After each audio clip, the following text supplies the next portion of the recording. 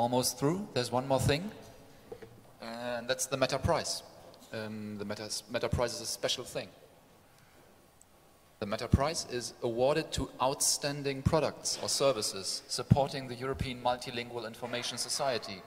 And now we're awarding the prize tonight for the 4th time. Also, brief recap to keep the tension mounting. Some of the, or not some, all of the previous winners actually, maybe from bottom to top. We had LDC and ELRA with the 2nd Meta Prize that they shared in 2011. Company Exalead with her product Voxalead, also 2nd prize. We had GBGO mobile translators, also predicting back then the great success story that GBGO became shortly after. And Moses, funnily enough, clear candidate back then in 2011 for the Meta Prize. 1 year later, we had the JRC Optima activity of the European Commission, JRC in Italy, who provide the corpora that basically many machine translation projects and products rely upon. And last year, no, not last year, 2013, the last Meta Forum, we awarded the prize to the Rosetta Foundation for their groundbreaking work. So, again, the prize is awarded to outstanding products or services supporting the European Multilingual Information Society. And we had 3 nominations, and as you can see, of course they are anonymous. The case is also very clear in this case. And Tamas, maybe you can read out what it says on the certificate without mentioning the name yet. Oh, you mean reading the... Is it like this? For groundbreaking work in overcoming language barriers through a... Louder and stick the mic to you. For groundbreaking work in overcoming language barriers through a multilingual, lexicalized semantic network and ontology, making use of heterogeneous data services. Sorry. The resulting encyclopedic dictionary provides concepts and named entities lexicalized in many languages, enriched with semantic relations. Now you guessed? Yes!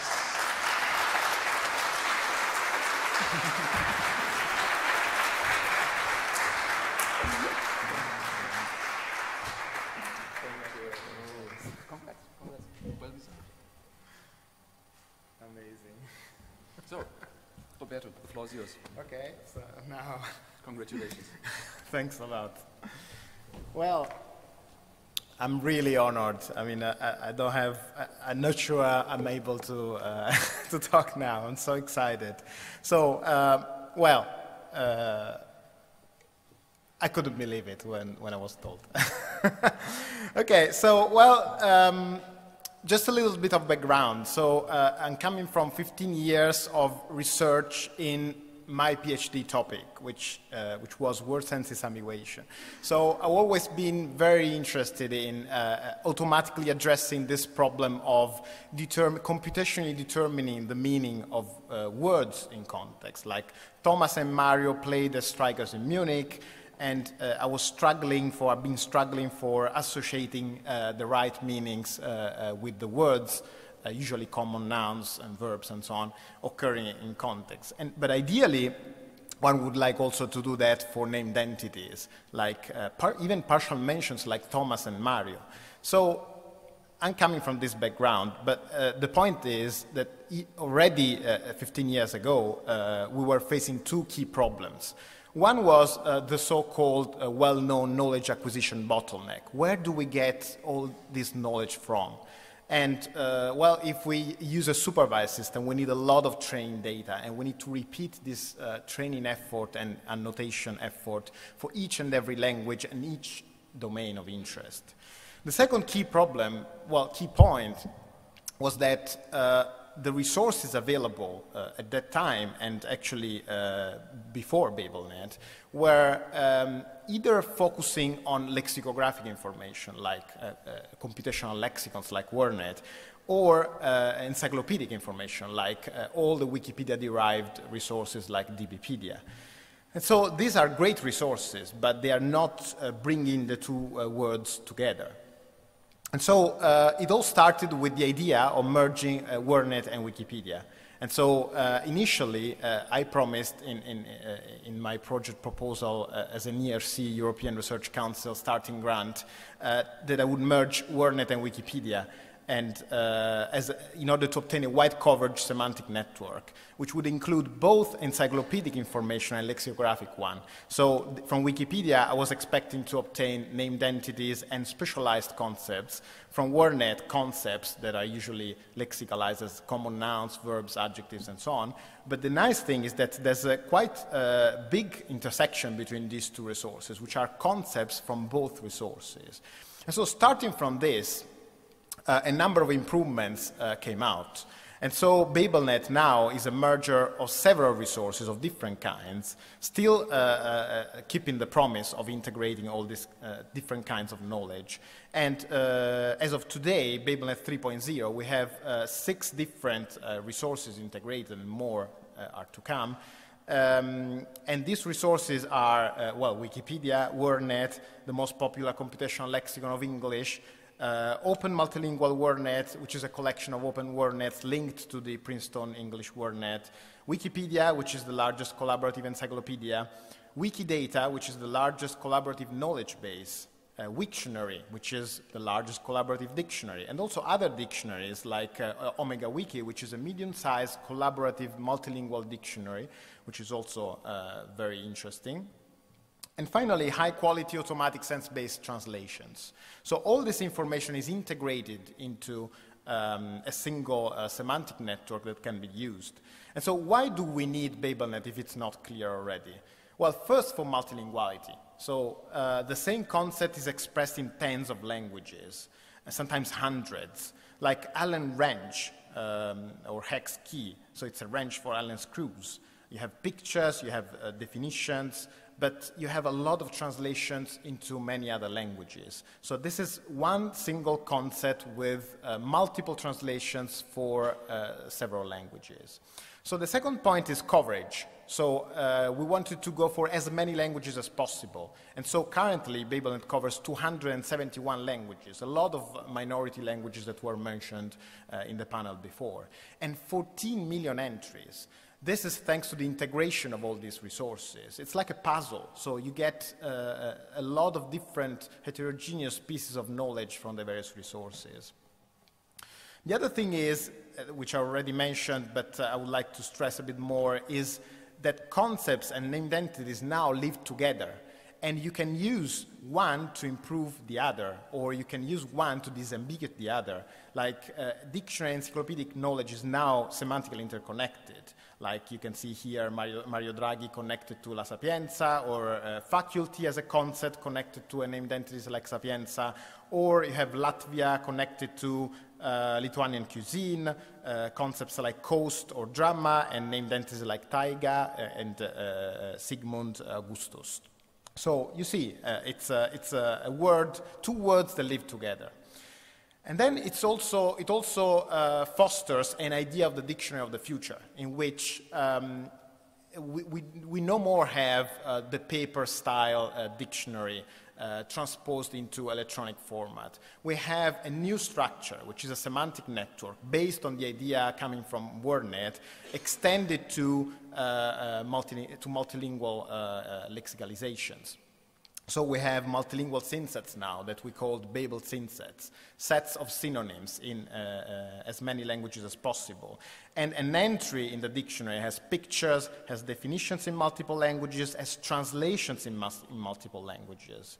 And so all this information allows us to move on. And also it provides a full-fledged taxonomy. And you can also query it via our Sparkle endpoint, and which currently contains 2 billion triples. So, and it's going to become an important core of the linguistic linked open data cloud. And as an end user, what can you do? Well, you can search and translate. This is one of the most recent developments. So we added a new drop-down menu thanks to which the user can query in a source language and obtain the translations in as many languages as she likes. So, for example, if I query and I type plane, I get the various meanings of plane with pictures, with translations into the languages I was interested in. And so this is, again, innovative compared to any other dictionary or encyclopedia. And finally, you can explore the network. As a user, you can play with knowledge. So you can see what is connected to the concept of interest. You can navigate the graph, and we are working on new versions of this.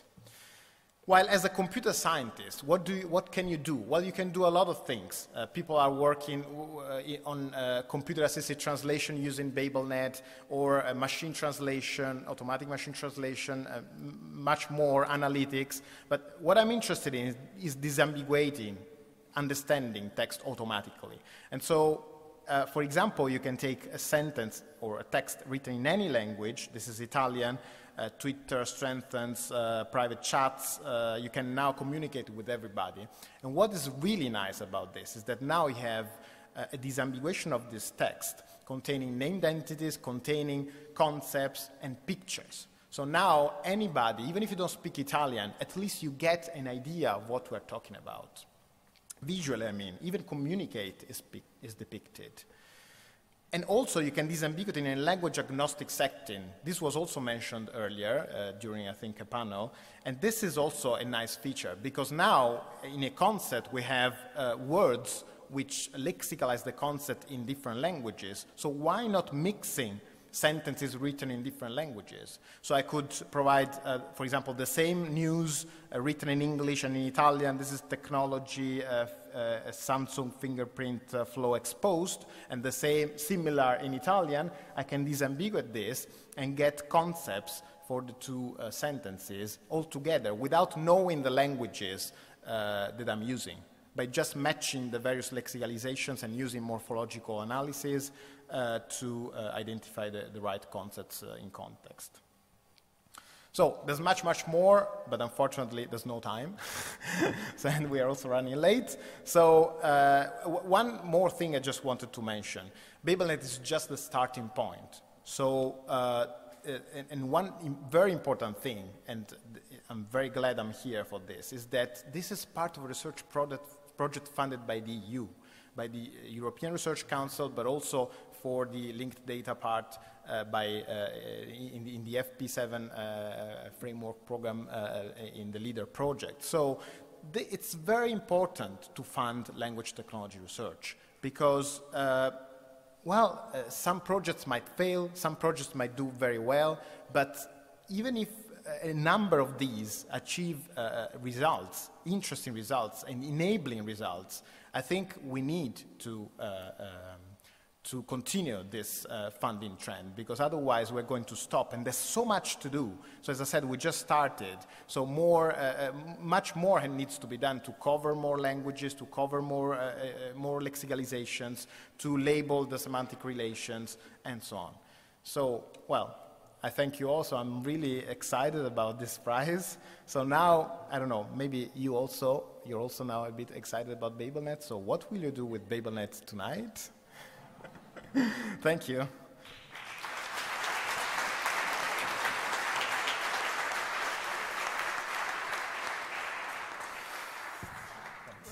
Congrats. So, this concludes our award ceremony. Congratulations again to all winners. Let's give them a round of applause.